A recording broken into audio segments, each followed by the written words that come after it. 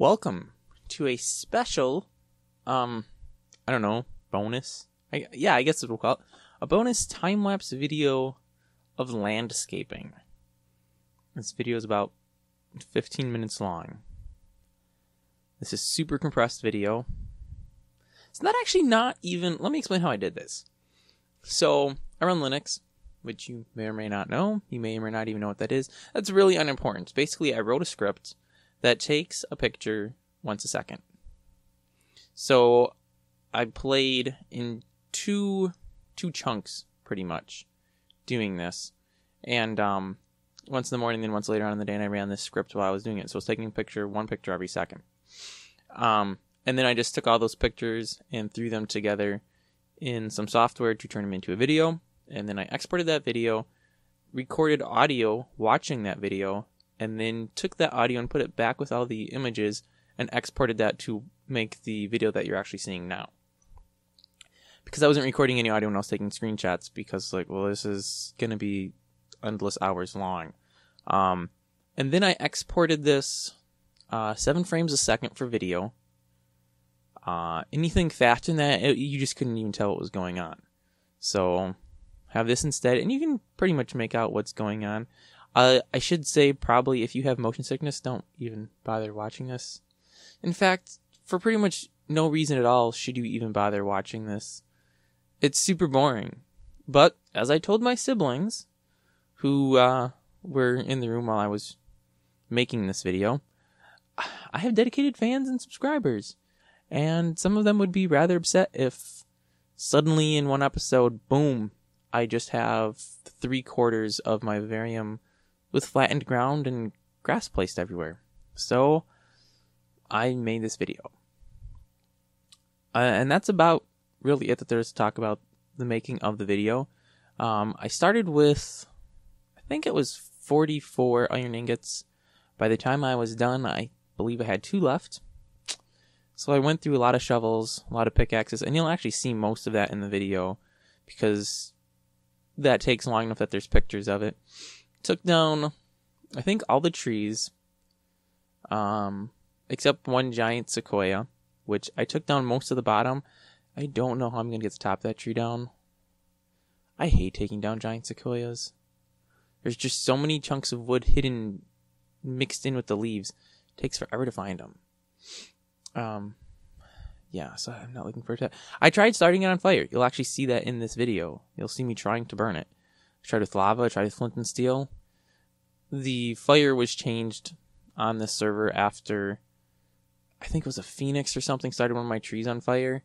The code for fire was changed, so it's much less likely to spread, and it's much more likely to go out. So everything I tried pretty much just ended up going out and really didn't accomplish a whole lot. Other than burning the trunk of the tree, so now I don't have an easy way to get back to the top. Yeah, super fun.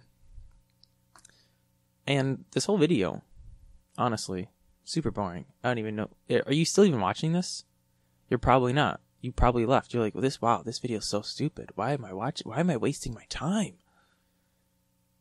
And I don't know. But here it is.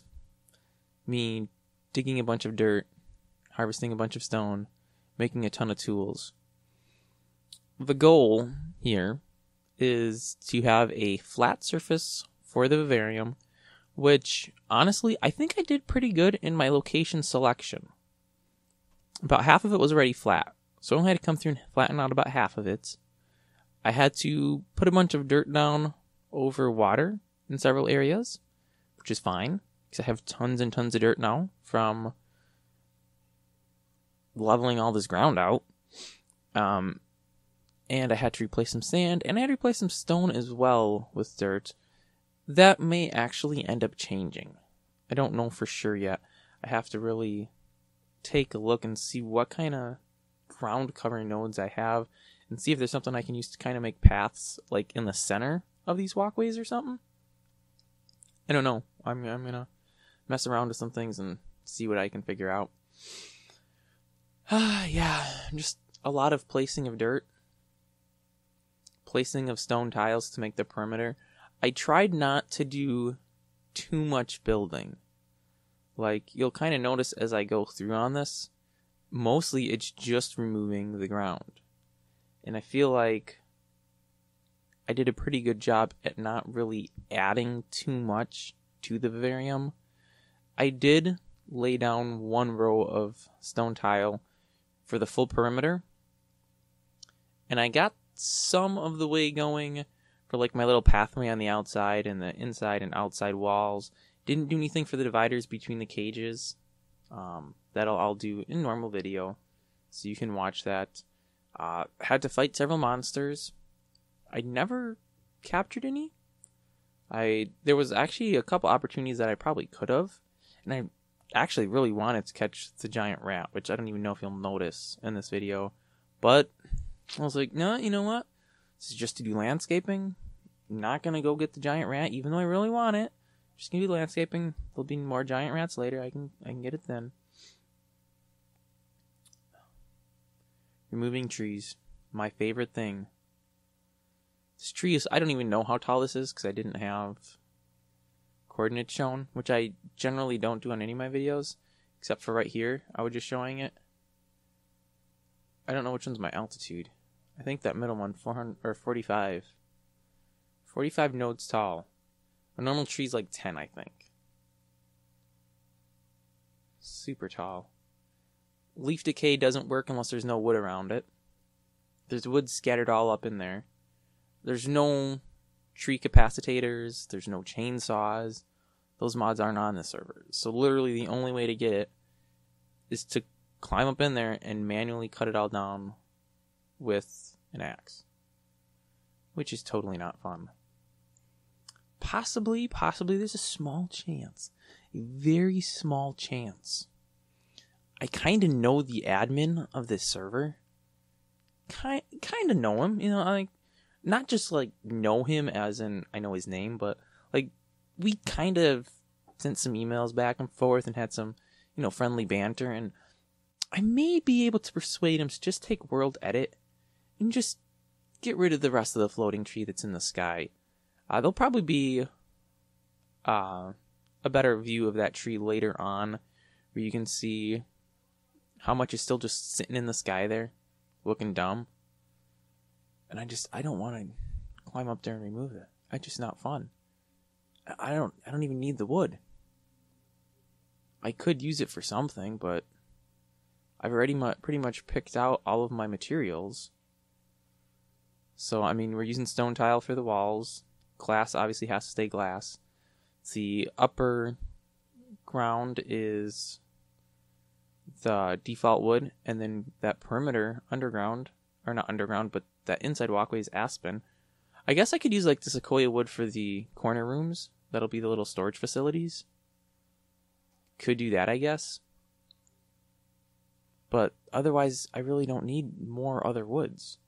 Can maybe do something for the entranceway. The entranceway I want to make pretty grand. I haven't really figured it out too much yet. I can do that in a normal video. The entrance will be, if you guys have watched a few of these videos, you know where the stairway is up to the second level, which isn't really even a second level because you can kind of look down into the cages, but that's about it. But across the park from that, so about where that tall tree is I was chopping down, is somewhere near there's going to be the entrance. And I kind of want to do like a bridge going over. If I have to, I'll put in a river myself. I think there's already one there. There's actually a travel net pretty close to that. So it's perfect because that is linked to one of the spawn island, or whatever you want to call it, the spawn location. So there's a travel net that'll take you close to the Vivarium, and it's actually really close to that where I want to put that bridge and the entryway. So I'm kind of going to make it a path going out to that travel net and maybe beyond it. I don't know for sure. But I really want to make a really nice looking entryway. So we're going to do like some arch stuff. We can do some landscaping around it, of course. There can be a lot of landscaping involved. Like maybe a little flower garden. I'm going to put my mailbox there. So anybody that wants to leave eggs and gifts and things, you know, they'll have some place to put them. Yeah, it should end up pretty impressive. I still need to determine what materials I want to use for that. that little tree guy right here, he's too tall for that cage. So I made an executive decision. Not executive at all. But the cages in the center of the zoo, you know, where I was going to put that dragon that I couldn't put because I couldn't figure out how to make him hatch, which I still haven't even looked into. But that location, I'm going to raise those one node higher. So essentially what it's going to be is, what are they now? 4 nodes tall, I think? It's going to be 5 nodes tall. So it's one node taller. And that's going to let me put taller monsters in those inner viewing areas. And then hopefully we'll be able to see more of them. I'll be putting glass over the tops on some, probably, for the aviary, which I still don't even really know for sure how I'm going to do that. But I have only seen, I think, 2 bird types. So there's really not a whole lot of different birds to try. Here I am trying to burn that tree down. Didn't work very well. If the flare hadn't been modified, that tree would have burnt to the ground and I would have been okay. But even starting the leaves on fire, it just wouldn't spread. Very disappointing. I was really hoping I could just get rid of all of that with a fire. But nope. Nope. I don't know. What else am I supposed to say? Ooh, I know what I can say. So I recorded this time-lapse in 2 chunks on Thanksgiving Day. Now, on that self-same day, here in the good old United States of America, I don't even know what the background is or the reasoning, but for some reason we have giant sales around Thanksgiving. I don't know why. It's never really made a lot of sense to me. There's this whole Black Friday thing, which is the day after Thanksgiving, where there's just these crazy big sales, and most of the time it's pretty much on garbage. Well, at least at the stores I've worked 2 different retail jobs, hated both of them. Fortunately, I don't work retail anymore, which is really, really, really nice. Especially because I get Thanksgiving and Black Friday off. Woohoo. But be that all as it may, I bought myself a brand spanking new, which at the time of this recording, I will have, Yeti microphone. And I think I actually talked about this in one of my other videos, but assuming you didn't see that video, I'm going to talk about it a little bit here. Yeti microphone, it's a nice microphone. It's professional quality at a non-professional price. Wait, did that even make sense? A non-professional? It's a cheap enough price where it's not going to break the bank to buy. Like $100, $89.99 on sale. Normally $130. So I bought it. Waiting for it to arrive still.